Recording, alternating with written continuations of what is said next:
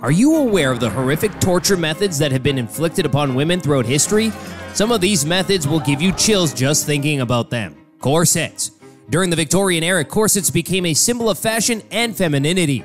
Yet, they were nothing short of a punishment. Women were expected to wear these restrictive garments to achieve an hourglass figure. Shrew's fiddle.